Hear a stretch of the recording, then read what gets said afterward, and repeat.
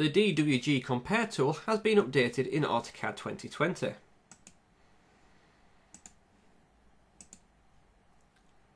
Just like previously, we can compare the differences between two different DWGs. What we can now do is import elements between the different DWGs.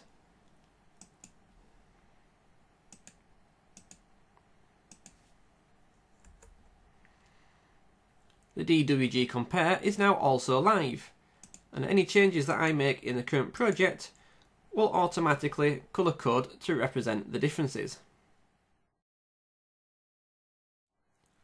AutoCAD 2020 introduces the new Quick Measure tool. This allows you to get dynamic measurements from your 2D drawings. Moving your mouse cursor around will automatically update the measurements.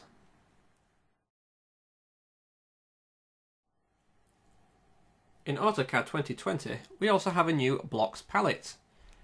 We can import blocks from the current drawing, select from recently used blocks, or import blocks from other drawings.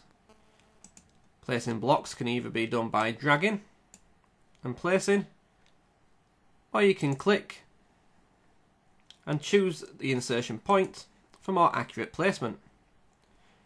We also have additional insertion options, including the insertion point, the scale, rotate, repeat placement to place multiple instances, and to explode the block.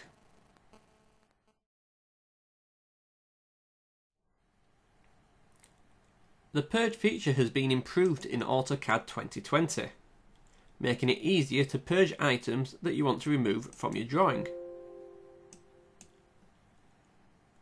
We can now also select non-purgeable items. In this example, I've selected the layer for the doors. We get a reason as to why an item may not be purgeable, and we can see in this example that we have several blocks on that layer. I can select those objects, which will take me out of the Purge dialog box, and automatically select the items, possibly to move onto a new layer.